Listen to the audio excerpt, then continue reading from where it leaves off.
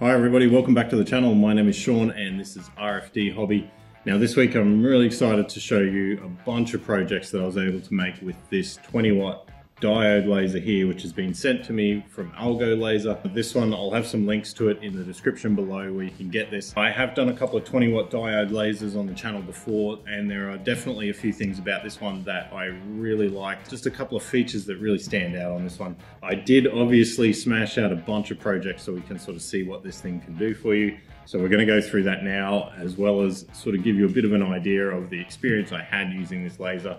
So let's get stuck into that right now. So first thing was set up. Now this was really easy. I did it with my 9-year-old daughter, and honestly, if you're doing it that way, it'll still take you probably less than an hour to set this up. It was really simple. The instructions are very clear, and I like the belt drive system of this one. It's really nice. You can easily adjust it. That's probably a good tip for you as well. Once you sort of set these things up, if they do have the rubber belts, after a little bit of use, a day or two, you might want to be just keeping an eye on these as you go, because these belts will stretch a little. So this machine is really easy to adjust and tighten those, so I was really happy with that. And the features on this one are, you've got your standard stuff with your emergency stop button. It also has a safety key feature to lock out the machine if you don't want it to be accidentally turned on at any time. The cable management for this one is really cool. So I found this one to probably have the best cable management I've seen yet. Air inlet as well as your cables here, and these are really well managed at the back. Nothing to sort of zip tie or tie down. It has these really nice metallic catches for your cables, so you can sort of bend those out, add cables in if you need to, or your air hose or whatever you might want to do. This worked really well for me. I had no issues at all. You'll see from the mounting system as well as the focus gauge that they've included on the module. It's really simple, really easy to use. I really enjoy this setup. There's no screws and stuff, which can sometimes be a little bit cumbersome, and this held really well. It definitely doesn't move with this clamping system that they've used, so I'm really happy with that. Now I should also mention that this machine does come with an included air pump. Now this is a really good air pump I found as well, so it has got an adjustable airflow on it, so you can go, I believe, up to 30 litres per minute, which is generally the standard of what you're looking for in an air pump for your 20 watt diode. And this one, like I said, is adjustable, and it is controllable through the software as well.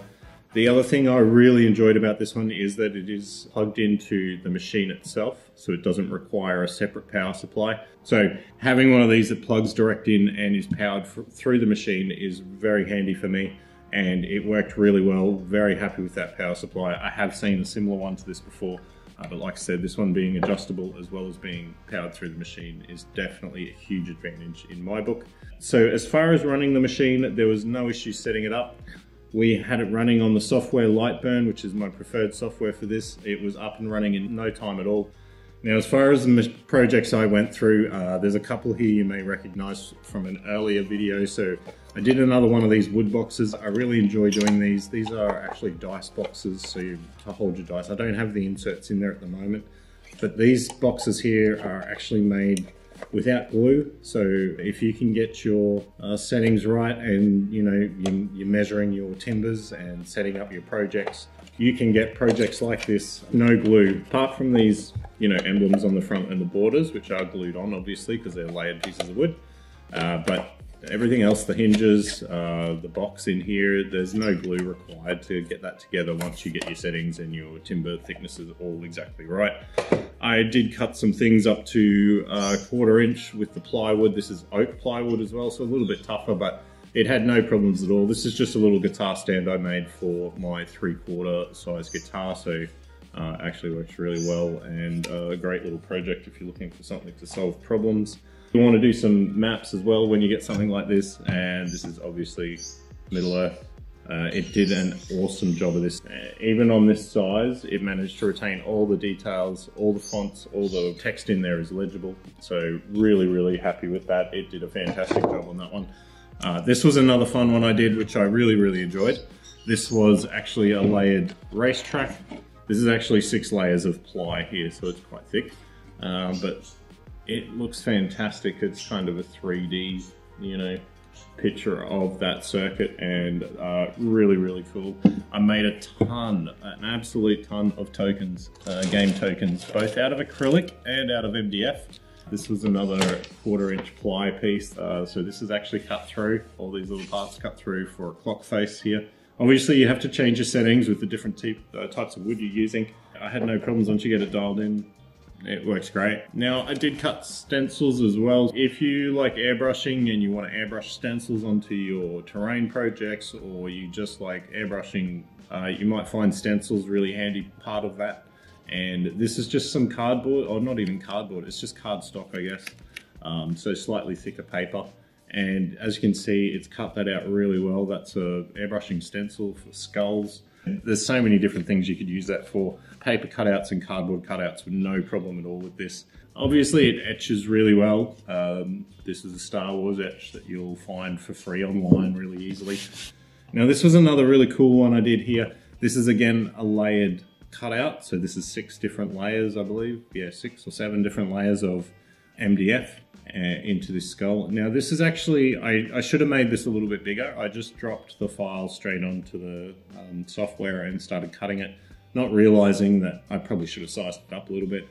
And when it got to the very top here, this very top layer is super thin and quite bendy. So it's less than 1 millimeter thick, this whole line, that this top layered line around here. So it didn't burn through, it didn't cause any problems. I was still able to, you know, sand that lightly, very gently, obviously. This was just another afternoon project, so you can literally rip out something like this in a couple of hours, and that includes, you know, getting it all laid out on your software for the cut bed. Another really cool thing I've done before, and I tried to sort of push it a little bit this time, was with the canvases. And this is actually a superhero canvas, as you can see. And I just tried to push it to see, you know, if it would retain these details in here on this canvas and get those fine lines.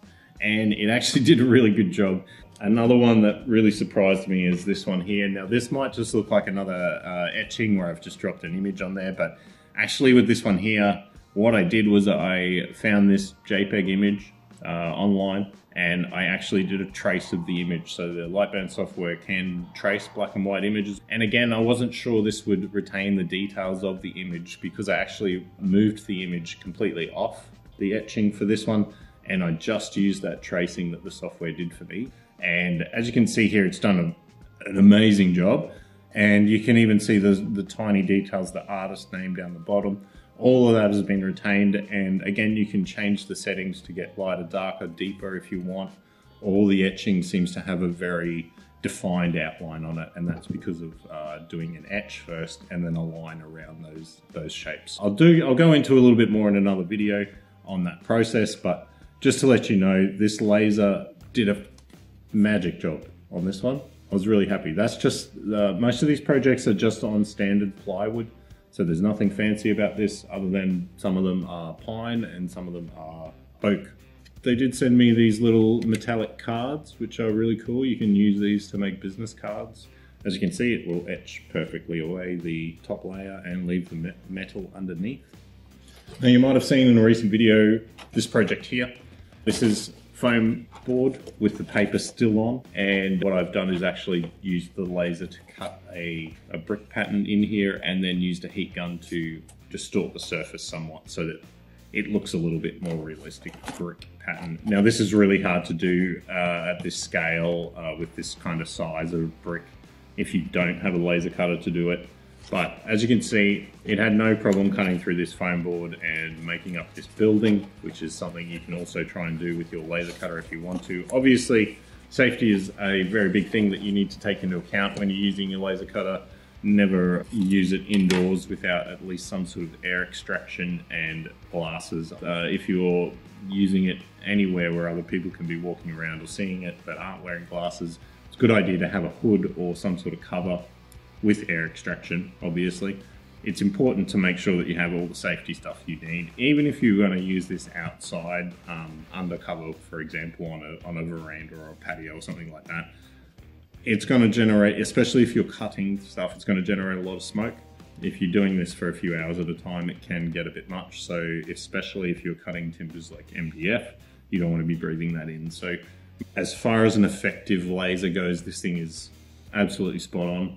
I've had literally no problems running it, and all the projects I've done have just, as far as the cutting and the laser goes, I've had no issues. I mean, there was a couple projects where I didn't get to show you today. I did have a terrain project I was going to build, but 2 full sheets of parts cut before I started trying to put them all together and realized that I hadn't measured my thicknesses properly. So I'll put a link to this thing below. Like I said, there's a lot about this one, that especially when it comes to the air pump, how easy it was to set up, and this cable management that they have. I just found this machine to be definitely up there as far as quality of life features that they have on this. So I hope you've enjoyed this video. If you are looking to get yourself into, this kind of laser, like I said, safety is paramount. If you have any questions, just leave them in the comments below. Thanks very much for watching. Like and subscribe if you enjoyed it, and I'll hopefully have another video for you very soon. Thank you.